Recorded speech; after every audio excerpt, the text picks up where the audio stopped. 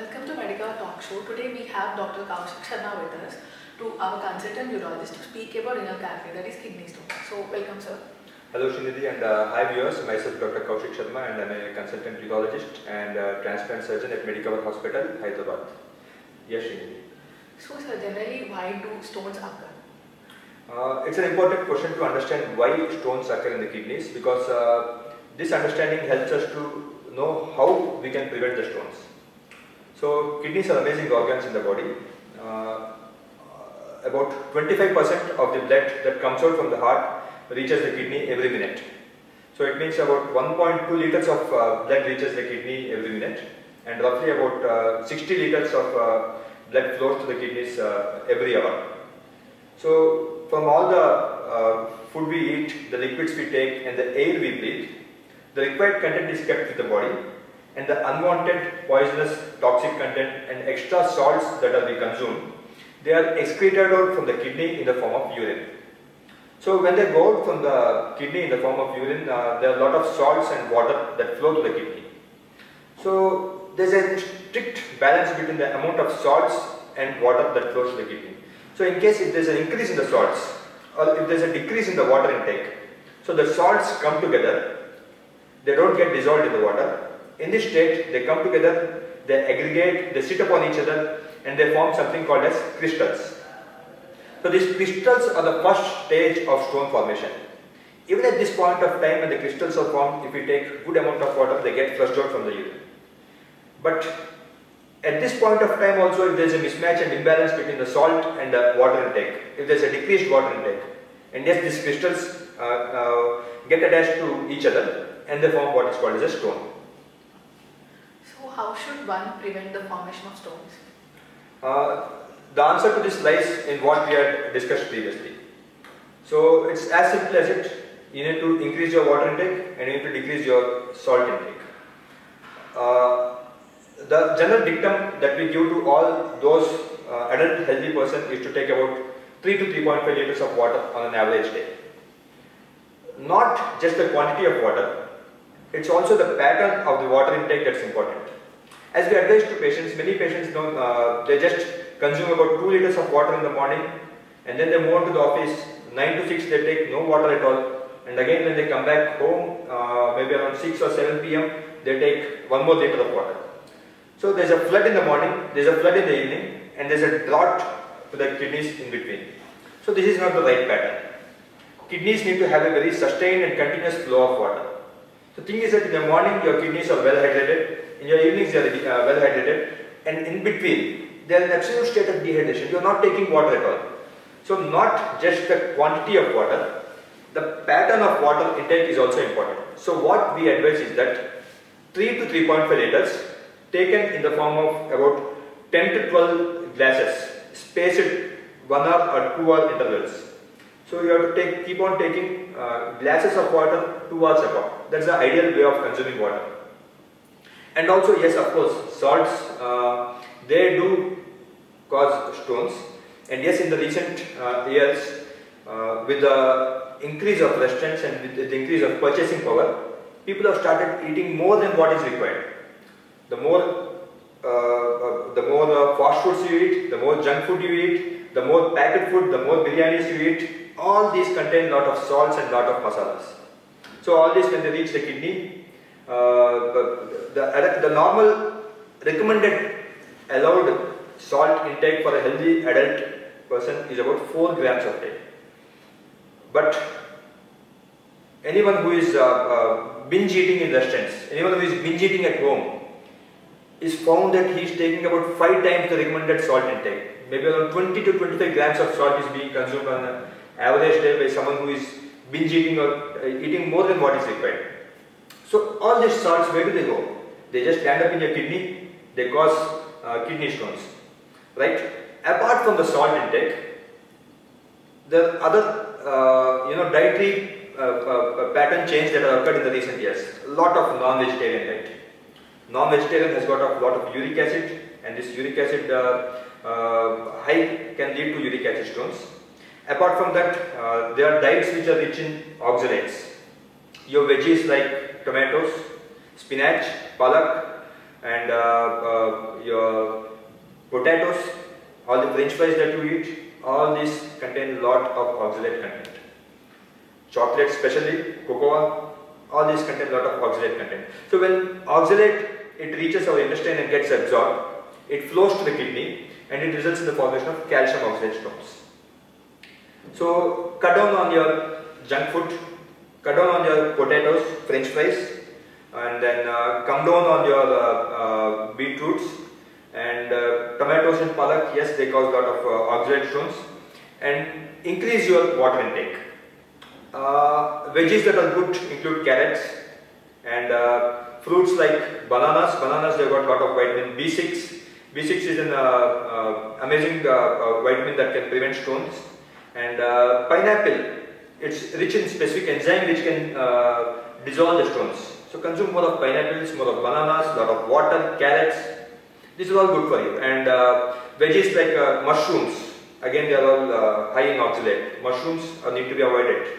So this simple dietary change can prevent the stones. And of course obesity and lot of saturated fat intake. The more fats you intake, the more hormonal changes that occur, the high chances of dehydration, and absolutely again they all land up in stone formation.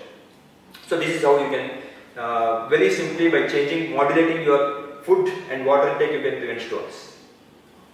So what are the general symptoms for a patient with stones? Kidney stones, they have a wide spectrum of symptoms. They can be absolutely painless. Some patients can have a vague, dull, aching back pain. Some patients can have severe pain that can go down from the back down to the groin. So severe that it's kind of sort of the pains that you face during your pregnancy labor. Some patients have recurrent urinary tract infection. Some may have blood passing in the urine. By far, pain in the back, be it vague pain or severe pain, is the common symptom. So these are the symptoms that patients can have with stones. So how do we diagnose kidney stones? Your symptoms can give a clue to what could be running inside, and based on your symptoms, the physician can advise an ultrasound.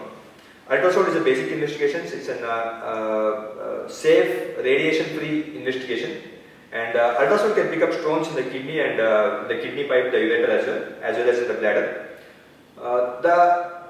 The limitation of ultrasound is that it's a rough estimate of the sound that is reflected from your kidneys and ureter.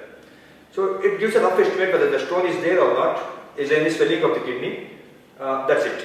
It can't give the exact size of the stone. It can't give the exact location of the stone.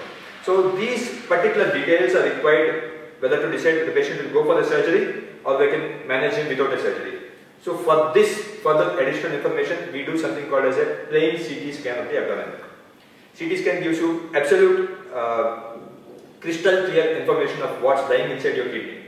The exact location of the stone, the exact size of the stone, and its relation to the surrounding structures also can be given by the CT scan. So ultrasound CT or what we do presently, previously X-rays were done, but X-rays, they don't pick up many stones. Not all stones are seen in the X-rays. So we rely mainly on ultrasound as well as the CT scan. Okay, so how do we treat kidney stones? Before we go for treatment, I would like to emphasize again on prevention is always better than cure. Just a glass of water can keep you away from the doctor. Previously it was an apple, and now it's a glass of water that can prevent you from stones and keep you away from doctor. Right? And once you diagnose yourself with a stone, next comes the size of the stone. Many people tend to be under the wrong notion that I've got a very small stone. So what I want to impress upon you is that it's not the size of the stone that is important. Even a 5 mm, 6 mm stone that is lying in the urine pipe, that is the ureter, can cause very excruciating and severe pain. And if it comes and sits and blocks the urine pipe, that's the ureter, then it can cause a lot of dynamic changes. It can cause swelling of the kidney and severe pain, and at times it can cause infection as well. So what you need to appreciate here is that it's not always the size of the stone that determines whether you need to go for this intervention or not. It depends on the location, it depends on the shape, it depends on the the content of the stone as well. All these factors together taken, they decide whether what to do for the how to treat the patient. And yes, we have got two options, either to do a surgery or to manage the patient with medicines. Small stones about 6 mm, if they are in the kidney, they can be absolutely managed with stones that can dissolve the medicines that can dissolve the stones.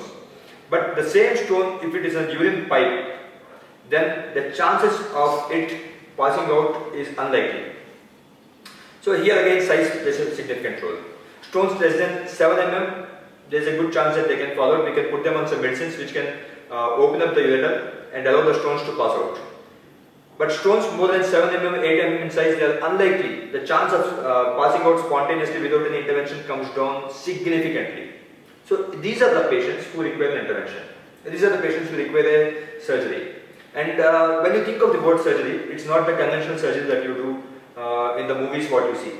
Urology has advanced so much. We've got amazing laser technology. We've got scopes that enter your body just through your natural urinary passage. There is no need to put a cut. There is no pain at all. You just enter the urinary passage, and we have got fibers of laser which are as thin as your hair. It's amazing technology. Laser is amazing technology. So for smaller stones, we go to the natural urine passage, and then we target the stone, focus the laser, and we just simply powder the stone and expel it out. These are for the stones that are in the ureter and stones which are smaller in size. Laser can handle them without any scar, without any cut, without any pain. For the stones that are quite big in size and stones that are resting in the kidney, there is one more operation called as PCNL. It's a small 1 cm cut we give on your skin and go to the kidney, and then again we focus the laser, or we use something called as a jackhammer or a lithotripter, and then break the stone and remove the stone fragments. So based on the stone size, based on the stone location, we can decide which treatment to offer for the patient, and just don't get carried away by the size of the stone, and don't neglect your treatment. Consult your physician, consult your urologist, get an ultrasound and CT scan done, and that gives a better idea what to do with that stone.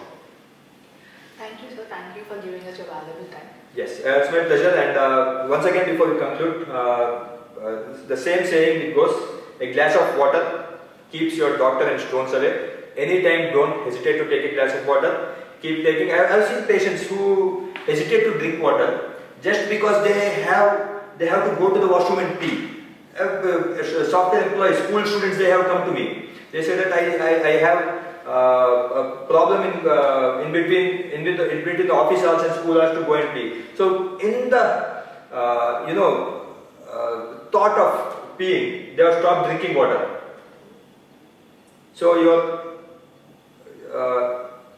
in your misconceptions and your wrong notions and your hesitations, you are buying stones. So have plenty of water, have healthy food, home food. Only have the quantity of food that is required. It can be either vegetarian or non-vegetarian. Either of these can be, you have to be vegetarian. That is, only the quantity that is required for you has to be taken. Not more, not less. That's it. Thank you.